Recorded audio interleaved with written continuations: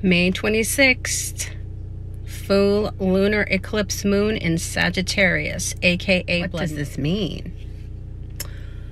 Well, the highlight and the focus is lunar eclipses usually focus on relationships. So full moons typically mean endings.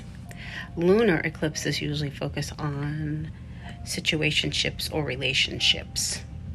So this being in Sagittarius, this screams for space and freedom and exploration. But also, it's not just about situationships.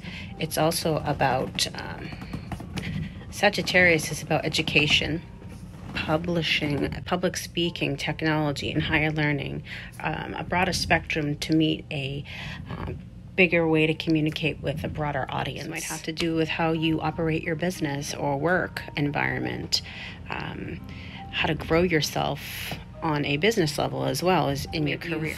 Felt like you've been challenged in these areas, stunted a little bit, or feeling stagnant. So this is like showing you that how to push through and persevere. Being able to express yourself authentically, being true to you. Maybe you have been struggling with that and not being able to express yourself in that department, either with relationships or within your business goals. And there are some harsh aspects that do come up that challenge you to growth and move forward up with this.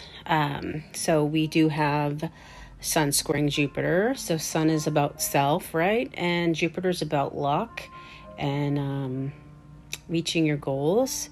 Then you have Venus squaring Sag. Venus is like to the heart of the matter. Neptune is feeling dreamy. So it's like you've been dreaming about moving forward with this particular situation. Then Saturn squaring Uranus is like endings. And again, Uranus is like the rebel. So it's really about rebelling to end something. So you have to really, this one's really focusing on really coming clear and moving forward and getting real of what you need to change in your life so you can be where you really want to be deep down inside, to push through all of those demons. And so really what you should do during this time is to write down all the things that you want to get rid of. Most of it's fear-based thinking, self-doubt, just over obsessive thoughts, and then really visualize yourself with the outcome of your goal.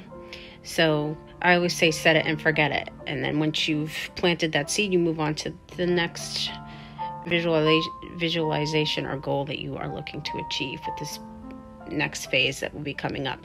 And don't forget, we're also having a Mercury in retrograde the 29th that lasts 3 weeks, and that will be in Gemini as well. So again, it really is the highlight of communication and really being able to say what's from the heart space and being honest and getting real with shit. So happy full moon. Good luck.